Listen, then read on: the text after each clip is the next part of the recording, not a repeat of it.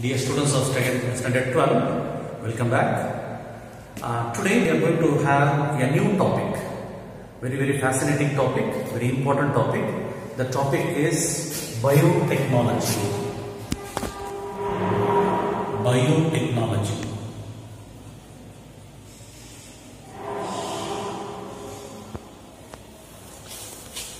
Now in biology, this biotechnology is very young branch, or we can say the youngest branch, but it is very important branch because lot of research is going on in this particular branch in biology, that is biotechnology.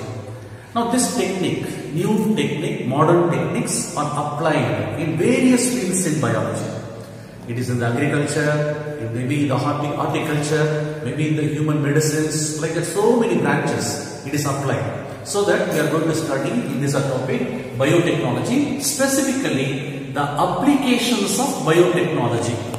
Where and all we are applying these technologies, that what we are going to study. Now what actually is biotechnology? First I have to give an outline of it. Biotechnology is mainly meant for altering the nature and the activities of a cell. The activities of a cell is depending upon the genes. The genes are nothing but segments of DNA. Now what we are doing in this, by applying certain technique, we are altering the DNA. We are altering the genes.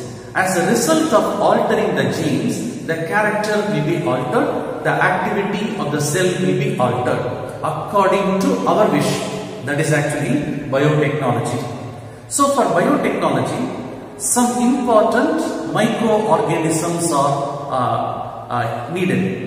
Now with the help of those microorganisms only we can do. There are so many varieties of organisms. So first I would like to give some microorganisms a name. The first one is called E. coli bacteria. These bacteria are living in our large intestine. They are called E. coli. Escherichia coli, full name, but very shortly we can call it as E. coli bacteria. Then that is Mycobacterium.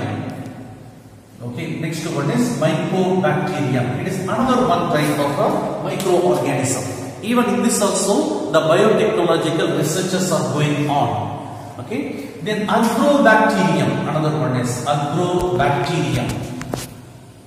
Now it is another one type of a bacteria, agrobacterium. Now in this bacterium, lot of changes are taking place in the genes, and all are important to give us some new products. Like that, many, I am giving only 3 examples. Like that, many microorganisms are involved. Even if you take higher animals, biotechnology researchers are going on in higher animals also. Like there is a rat. Rat is normally the experimental animal. Sometimes dogs. Even in dogs also the researchers are going on. And that is another one is a hamstring. It is a hamstring is another one organism. Okay, that another one hamster. We can call it as hamster.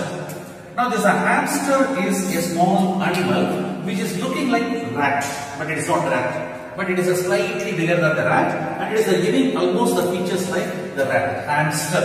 Now like that, many animals are also involved, like sheep, goat and other animals. Even in frog, lot of biotechnological researches are going on. So with the help of these experimental animals, we are doing lot of researches and we are bringing lot of new products, and these products are applied in the field of medicine, in the field of agriculture, in the field of horticulture, etc. So that is actually the importance of biotechnology. So some of the techniques what we are applying in some of the fields we are going to study as a basic knowledge about it. So we have to study some of the techniques applied in some fields. But it is ocean. Biotechnology is ocean. But we cannot do everything now in this small topic. So we are going to study only certain basic things. So we are going to study the first one, applications of biotechnology in the field of medicine. So we are going to study about applications in the field of medicine. In the field of medicine. Now we take what is this field of medicine? That is medical field. where that doctors are there, they are studying, they are qualifying themselves, and they are treating us various types of diseases. Suppose whenever we are suffering from malaria, we are suffering from tuberculosis, we are suffering from there is so many other infectious diseases. Now we are treating. So that field is called by giving some medicine or by giving some physiotherapy, etc. So that is the field of medicine, where the medicines are used to cure certain diseases. So in the field of medicine, we are applying lot of techniques. We are applying lot of techniques. That is called applications of biotechnology in the field of medicine. Okay, the first one what we are going to study is the recombinant. Okay, recombinant. Okay, recombinant means what I will tell you. What is the meaning of it? Human. Okay, recombinant human insulin. Recombinant human insulin. Say our body in lower classes we have studied. Our body is having a gland called the pancreas. It is present below the stomach. It is attached with the duodenum. Okay, this is the stomach. Okay, now here the duodenum is present. It is a U-shaped one. Here a small leaf-like flattened gland is present. This gland is called the pancreas. This gland is called the pancreas. It is useful to produce pancreatic juice to digest the food in the duodenum. That is one. Now the pancreas is also acting as an endocrine gland. So there are certain patches in the pancreas, patches of tissues. They are producing hormones. So the patches and the hormones produced by these patches are endocrine in function. These patches are called islets. Islets of Langerhans. These patches are called islets of Langerhans. In the islets of Langerhans, there are two types of cells. In the islets of Langerhans, there are two types of cells. The first type of cells will be alpha cells, and the second type of cells will be beta cells. The beta cells are producing the hormone called insulin. The beta cells are secreting a hormone called insulin. This insulin is very, very essential to regulate the glucose level in the blood. So this is very, very important. We are all normal. We are not diabetic. We are all normal. Our blood glucose level is normal, 120 to 140 milligram per 100 ml of blood. So that means the beta cells are secreting normal amount of insulin in our body. But for some people, the beta cells are not very active. They are not actively producing insulin. So the insulin production is very, very low every day. If the insulin is a deficient, that is low quantity, less quantity, then the blood glucose level is increasing. If the blood glucose level is increasing more than 140 milligram of mercury per 140 milligram per 100 ml of blood, then the individual is called a diabetic patient. Now when the blood glucose level is always higher, it is spoiling the kidneys. The higher glucose level in the blood is spoiling the liver. It is spoiling other important organs in our body, including brain, spinal cord, everything. So that leads to the death of the person. So our blood should have normal quantity of glucose. For that, normal insulin production is needed.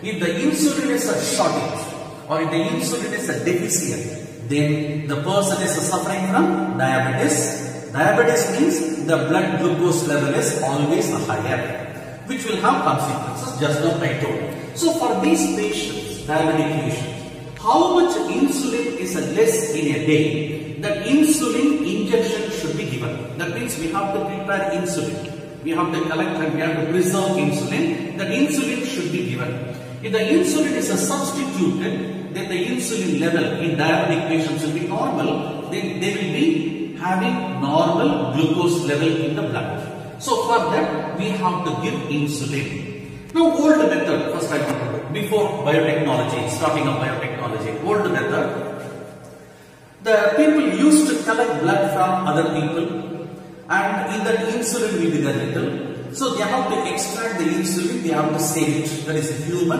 insulin. But for collecting little amount of insulin, large amount of blood should be taken from the individual. So that is wastage of blood. So now we are finding a new technique. We have to manufacture human insulin from the microorganism. Now how this insulin is secreted from microorganism, but it is a human insulin that we have to say. See, that is called a recombinant DNA technology. Here, what is the meaning of recombinant DNA technology?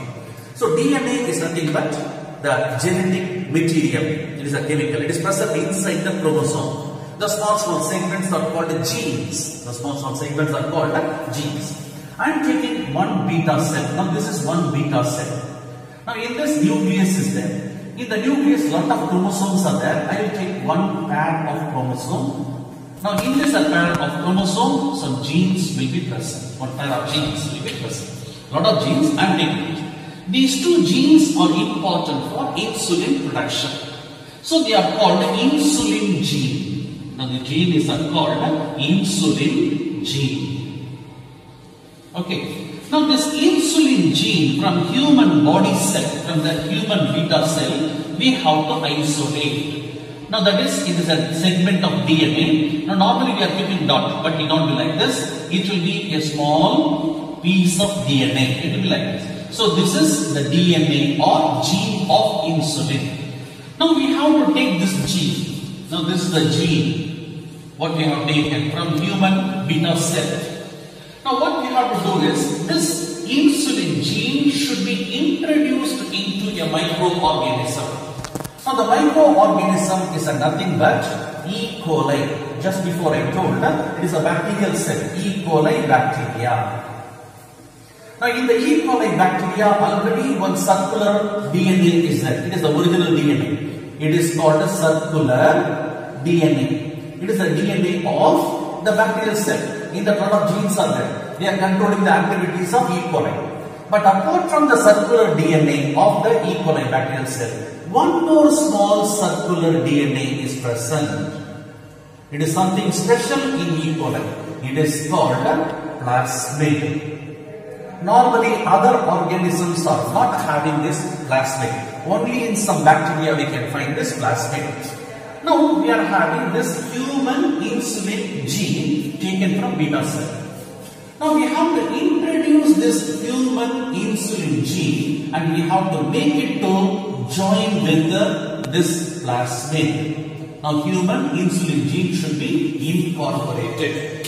Once the human insulin gene is incorporated, the plasmid is called, the plasmid of E. coli is called recombinant plasmid. Recombinant means something is coming and combining with it. Something from outside the cell is coming and joining. That is called a recombinant plasmid. Once the human gene is incorporated here, now what will happen? When the cell is multiplying and when the cell is doing its activity, the human insulin gene is making the cytoplasm of the bacterial cell to produce human insulin. The chemical will be produced, the hormone will be produced. So each and every cell, now what they will do after incorporating this human insulin gene, they will make this E. coli cell to multiply. Enormous number, millions and millions of cells will be produced. But each cell is producing little amount of the insulin. Now what they will do, from the microorganism that is E. coli, the insulin will be extracted.